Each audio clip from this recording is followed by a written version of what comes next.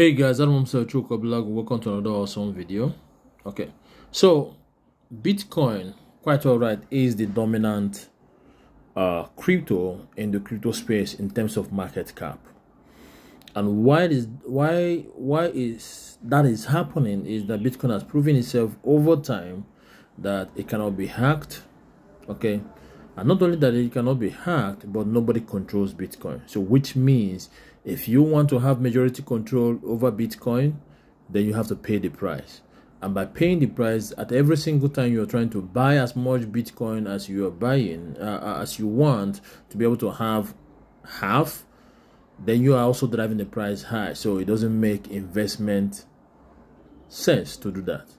So that's why Bitcoin, that's the only thing making Bitcoin attractive.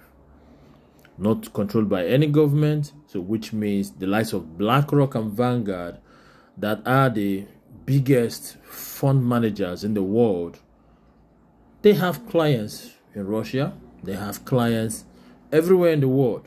But because of the US dollar, some of those clients can actually, invest as much as they want. So now you have Bitcoin ETF, and they are buying it up.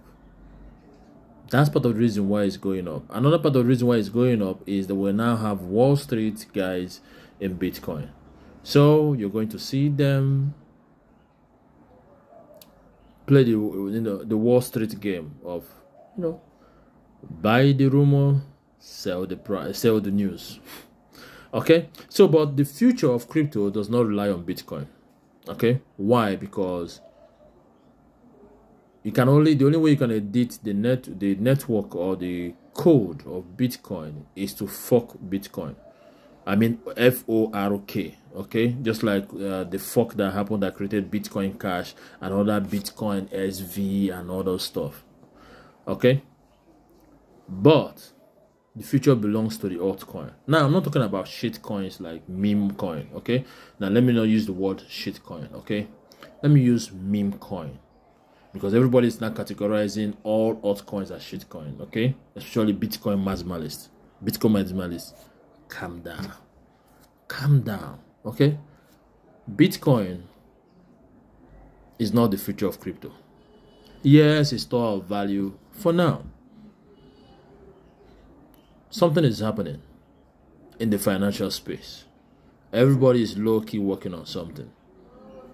And that is why Ethereum ETF is going to get approved, because we are moving in a digital world. Everything is going digital, except from investment assets.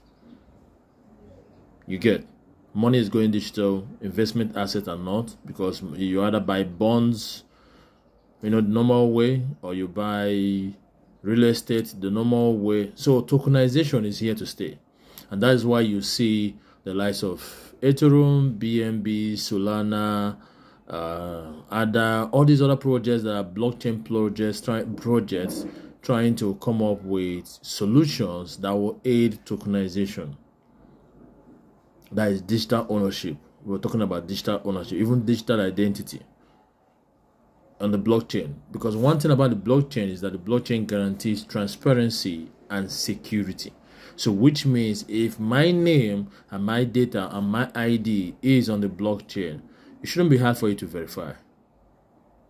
And because it's verifiable, you can easily, it's authentic. You don't need to have for me to have digital ID. I can just have a digital ID or have a digital ID on my phone, and if I swipe it anywhere, it reads me, and it can go a long way to even money, payment, a lot of things. But that is not the world of where Bitcoin plays. Bitcoin is just a store of value, just like gold, just there. But you see the altcoin space, it's just getting started. Ethereum, that's why you see Ethereum Foundation investing in a lot of, layer 2 projects, trying to see how they can, come up with something. So that's why you see a lot of layer 2 projects, ZK Sync, Light, Era, you see Arbitrum, Optimism, different roll-ups. You have now, have the Polygon EVM rollup, a lot of stuff going on.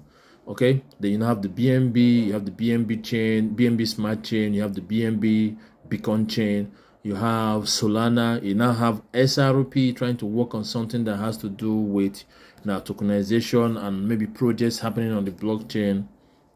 You have Cardano, you have Polkadot, a lot of them all working towards the same thing: tokenization, digital ownership. And that is the future. And that is when we now know who is the king of crypto space.